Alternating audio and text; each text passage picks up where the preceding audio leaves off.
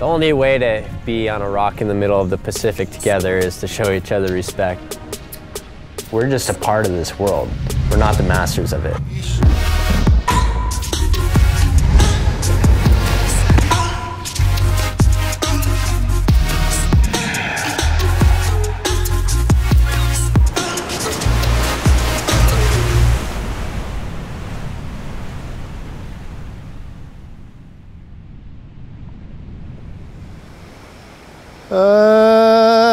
Kunika mauna ikala ie o wahi ale ale lai wailua huki ai la ikala ni ka papa wai o ka waiki.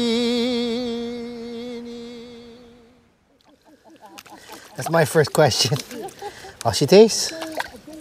Shoyu vinegar chili pepper. That's my go-to. That's the fail safe. What? Add chili pepper. Make a pickle.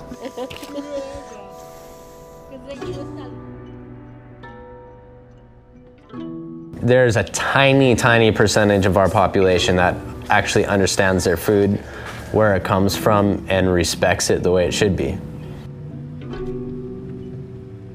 If you look at any island cultures, they're keenly aware of the fact that you could really screw up your ability to survive in the future if you don't maintain and care for your resources.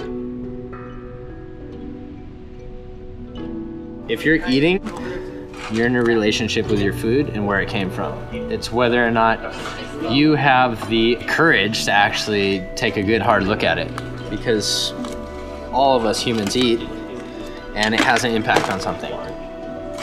And that's why I think it's super important to know where your food has come from and to go and source it yourself. Brother, nice to meet you. Me too. Kuiho. Reset! Gooch takes a world-class culinary eye and applies it to local and Hawaiian foods. I have a ton of respect for how much effort he puts into using his skills to help the community. What's up, Marky? So I hope you're catching fish. Just got some ho'io. This is for the ho'io salad, opaiula. And I think I just did the math, and other than any cooking oil that we're gonna use, tonight's entire meal is gonna come from Okiawe, from Hawaii Island, which is as dope. Gooch! Oh! How you doing? Mr. Mark Healey. Oh, stop it. Walo. How you doing? How was the water? It was beautiful. So the ono, eh? Yep. The ono was caught at like spot number 1.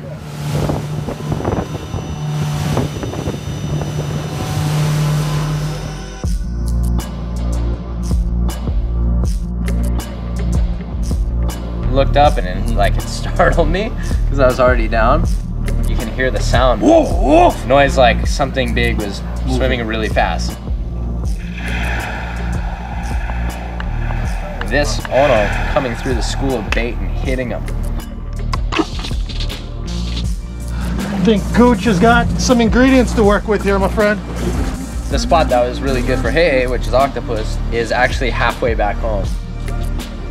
So when I'm hunting octopus, I really like to do it in the most humane way possible. So as soon as I catch them, I actually bite their head, and that causes them to immediately expire. What's all this from? So all this comes from Hirabar Farms, which is right in Waimea, and then Real Farm, which is up in Waikiki Ranch. So let's see, what else? We got the ono, the he'e. Yep. So, the kona crab. We got the kona crab. There we go. There's a keeper off. That's a kona crab right there. Crazy little critters. Cheers, bro. Cheers. Nice to meet you. Baby shot. Just to start. The reason for us coming together and making a meal like this for a bunch of friends is really, it's a celebration of life in the place that you live.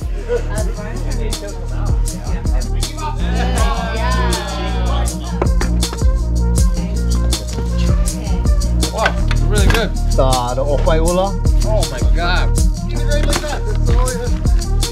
Yeah. The hair is a little pick off, and that's it. You need that connection with the environment to appreciate that you can eat well, probably better than you ever have in your life, through learning some skills, gaining some knowledge, and creating community. Amen. Amen. Ooh, good. Sweet. Yeah.